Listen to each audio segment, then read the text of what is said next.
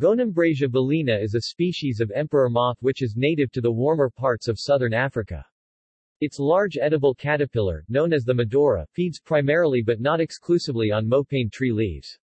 Mopane worms are an important source of protein for millions in the region. Vernacular names. The mopane worm is so called in English because it is usually found on the mopane tree, Calophosperma mopane. Other vernacular names for the caterpillars include Botswana, Kalanga, Mashanha, Sawana, Fane, South Africa, Northern Sutu, Masatsa, Kalok, Venda, Mashanza, Sangha, Matamani or Masonia, Southern Ndebele, Inondo, Zambia, Mayaya, believed to be the mopane worm, Finkabala, Zimbabwe, Northern Ndebele, Masambi, Shona, Medora, Masodia or Mashanha, Namibia, Ovambo, Omagungu, Democratic Republic of the Congo, Congo. Mingoloth Latin name is sometimes given as Imbrasia belina, rather than Gonimbrasia belina. Identification.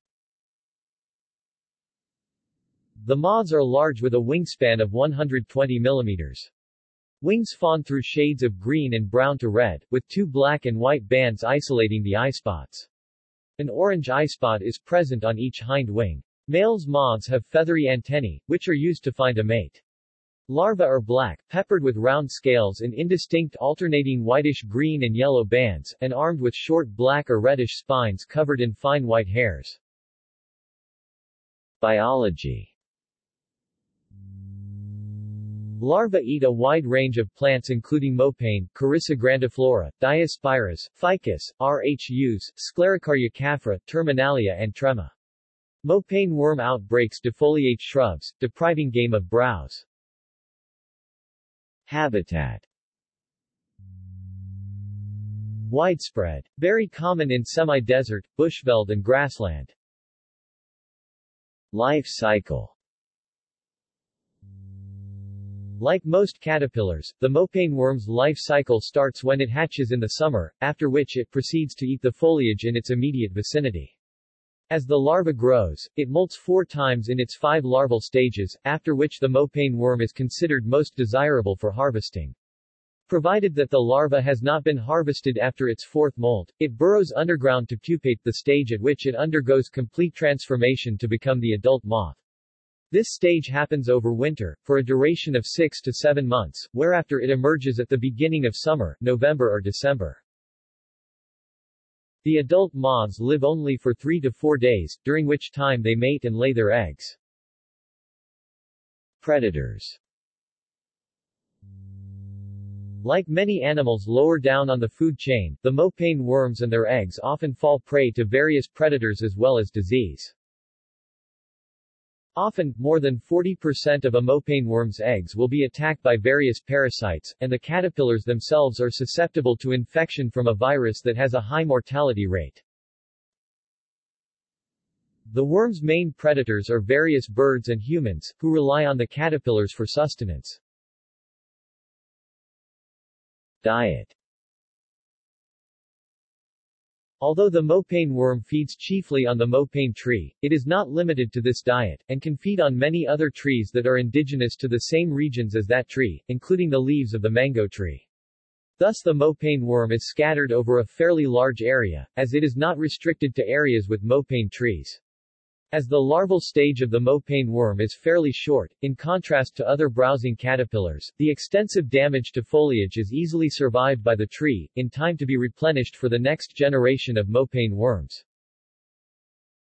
Like most caterpillars, the mopane worm is a voracious eater, and will continue to eat, almost non-stop, until it reaches the next stage of its life cycle, when it burrows underground to undergo metamorphosis. As food. Mopane worms are hand-picked in the wild, often by women and children. In the bush, the caterpillars are not considered to belong to the landowner, if any, but around a house permission should be sought from the resident. Chabanduka describes women in Zimbabwe tying a piece of bark to particular trees to establish ownership, or moving the young caterpillars to trees nearer home. When the caterpillar has been picked, it is pinched at the tail end to rupture the innards. The picker then squeezes it like a tube of toothpaste or lengthwise like a concertina, and whips it to expel the slimy, green contents of the gut. Preserving.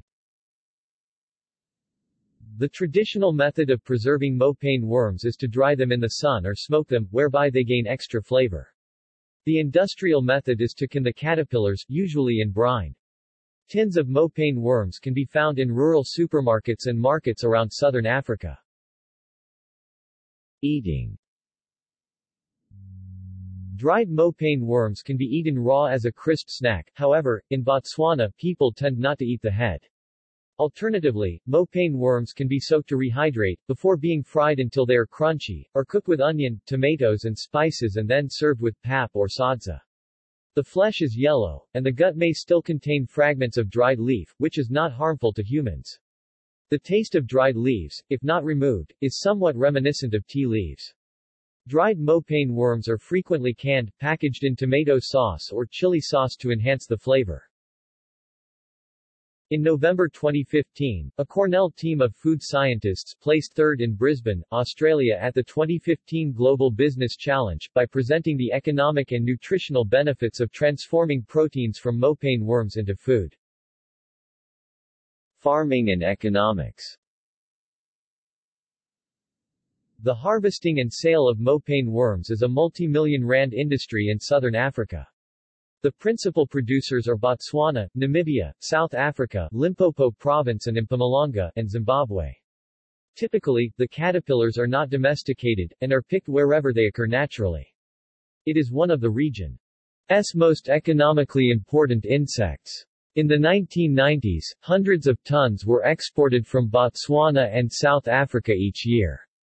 It is estimated that South Africa alone trades 1.6 million kilograms of mopane worm annually, and that Botswana's involvement in this industry nets it roughly $8 million annually. Mopane worms are considered to be a profitable harvest, as a mere 3 kilograms of feed, mopane leaves, will generally yield 1 kilogram of mopane worms. In contrast, cattle farming requires 10 kilograms of feed to generate 1 kilogram of beef, thus the worms are a low-cost, low-maintenance, high-protein food source. Harvesting. Traditionally, mopane worms were harvested for subsistence. Because of the seasonal nature of the occurrence of these edible caterpillars, they are not a year-round food source. However, traditional mopane worm harvesting is evolving to be more commercially driven. Since the 1950s, commercial farming methods have been applied to the mopane worm harvests, particularly in South Africa. Collectors may organize teams of hundreds of people to hand-pick the caterpillars from the trees, after which they are bagged en masse, weighed, and sent off to be processed. Owners of land where mopane worms are found may charge harvesters large fees to enter. Whereas this relationship profits both the commercial harvester and the farmer, it is often to the detriment of the local community for whom the caterpillars may previously have been an important source of food and seasonal income. Sustainability. As mopane worms represent an important sector in the local rural economy, they attract large numbers of people who seek to cash in on the profits from selling the insects as food. This circumstance leads to overharvesting, and fewer mopane worms the following year. In some areas, farmers and communities have taken steps to reach a balance, so that each year may yield maximum returns without compromising the following year's harvest. Fears of competition. A sure sign of the presence of mopane worms is defoliation of mopane woodland, sometimes around 90% of leaves. Fenced-in browsing animals may rely on the mopane, and on other trees favored by the caterpillars, as an important part of their diet. Some farmers therefore view the mopane worm as competition for their livestock, and attempt to eradicate the pest with insecticides and the like. However, the caterpillar season is short, and the trees sprout the new, tender foliage which browsers prefer, so this problem can be managed in other ways, for example, by working to mutual benefit with the local caterpillar harvesters who will control the worms by harvesting them. Recolonization. Some areas once rich in mopane worms are now barren due to over-harvesting and lack of a proper sustainable approach to commercial mopane worm farming. A good case is in Nkai district, Zimbabwe, where most mopane woodland areas once produced a high population of these worms, but the harvests have decreased drastically. Suggestions of how to reintroduce the worms to these areas include recolonization.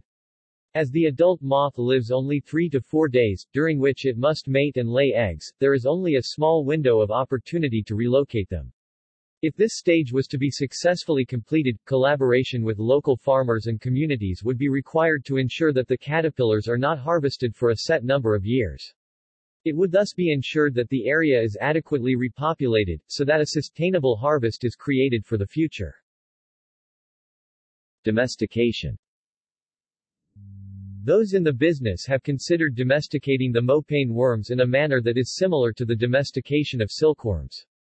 The industry would thus be less susceptible to the pitfalls that are associated with it, such as climatic change, drought and other factors that could compromise a harvest.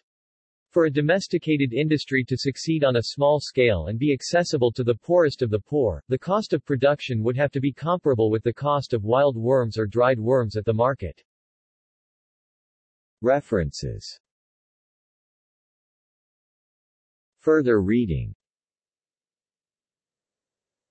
Food Insects site includes the Food Insects newsletter. Defoliert, Jean. The Human Use of Insects as a Food Resource, a bibliographic account in progress. Hanaway, Francis. 2017, Basankusu, Tasty Caterpillars End the Hunger Games. Mopane Worm Life Cycle and Metamorphosis. Mopane Woodlands and the Mopane Worm. External links. Homepage of Arne Larsen. Photographs of a mopane worm outbreak.